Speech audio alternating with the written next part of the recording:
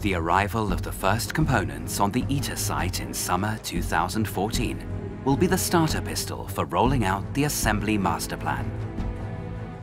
A very detailed script that will help to orchestrate one of the most complex stage shows ever performed. The Iter assembly commences with the installation of the cryostat base, followed by the 9 40-degree sectors of the vacuum vessel, the surrounding thermal shields, the superconducting magnets, and finally the cryostat. Then, having checked the correct alignment of all these parts, the installation of Iter's in-vessel components can begin. Among the first components to be installed inside the naked vacuum vessel are the diagnostic looms supplying the many different diagnostic sensors that help to observe and control the plasma performance.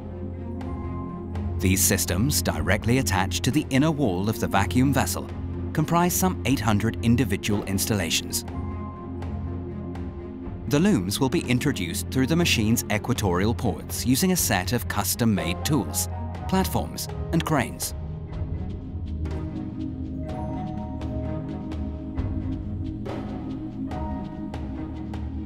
Next in line are the vertical stability coils that will provide fast vertical stabilization of the plasma. Each of these coils will be delivered in 120-degree sections with an approximate weight of 1.5 tons each. Each coil section is transferred from the assembly hall to the port cell using special purpose trolleys capable of manipulating the coil and allowing it to pass through the port cell area.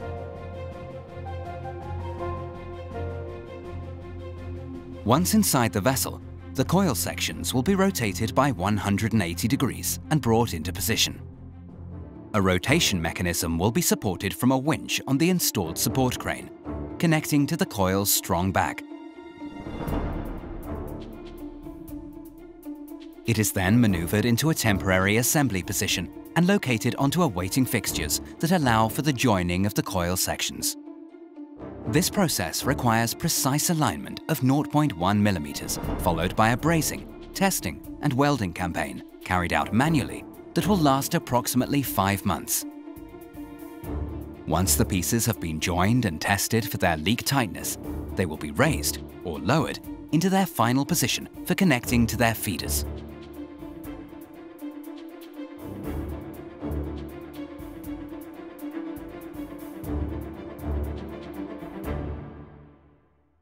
The next components to be installed are the ELM coils and their feeders.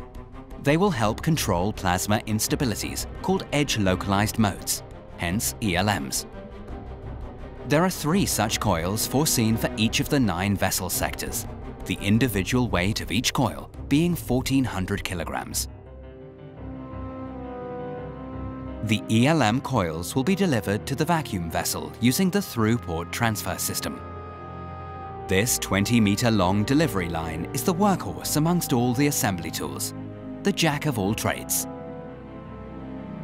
Once introduced into the vessel, the ELM coils are presented in their final orientation to be collected and positioned by the in-vessel tower crane.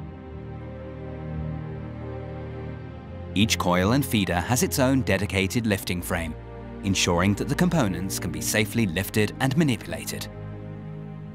Tooling installed by hand in the final position awaits the offloading of the coils into a standoff position, approximately 400 millimeters from their final position. The tooling design allows the final positioning to be carried out by hand to allow accurate final location with close visual inspection by personnel on a mobile work platform. The feeders are installed following the same procedure.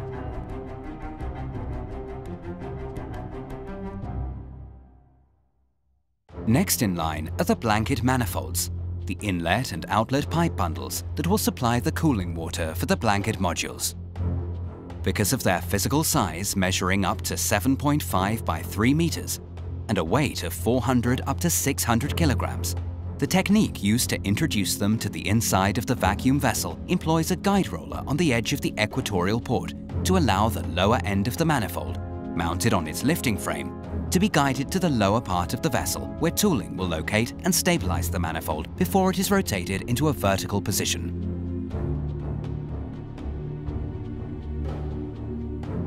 Once in the vertical position, the in-vessel tower crane will lift and transport the manifold to its standoff position on pre-installed tooling adjacent to its installed position.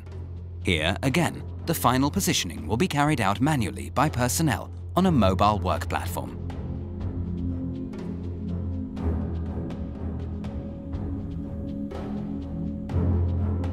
Once all this is done, the vacuum vessel will be sealed, cleaned, and prepared for the first pump down, and ultimately, a first plasma pulse. After this first commissioning of the Iter machine and following the installation of the final diagnostic systems, pellet injection and disruption mitigation system, the stage is set for the installation of the blanket system that provides shielding to the vessel and the superconducting magnets from the heat and neutron fluxes of the fusion reaction. For purposes of maintenance, the blanket wall is modular. It consists of 440 individual segments, each measuring 1 by 1.5 meters and weighing up to 4.6 tons. Each segment has a detachable first wall made of beryllium, which is why the vacuum vessel will now become a beryllium-controlled area for the remainder of the assembly process. Before these heavy components are lifted into position, a photogrammetry survey will be performed. This technology, originally developed from the navigation system used on missions to the Moon, will provide the data required to accurately position and align the modules to form a smooth envelope for the delicate plasma. This huge task of customizing thousands of components to very tight tolerances is certainly not the most glamorous task of building a fusion device, but like all preparatory works, they are key to the success of Iter's mission. The installation of the blanket system will be, finally, followed by the divertor. Situated around the bottom of the vacuum vessel, it acts like a giant exhaust system, extracting helium ash and other impurities from the plasma. For maintenance purposes, the divertor is segmented into 54 cassettes, each weighing 10 tons. The heavy weights will have to travel along a complex trajectory from their transfer cask to their final position inside the plasma chamber, with pinpoint accuracy. Here it is handed over to a toroidal mover, which will take its precious cargo in a circular path to its final position. The locking of this massive component is performed without any bolting or welding, just by pure tension. The assembly crew, counting 35 people on average per shift, will work in 2 shifts during daytime. During the night shift, the welding performed during the day will be examined, and installed components will be checked for their leak tightness. This operation will last about 2 years,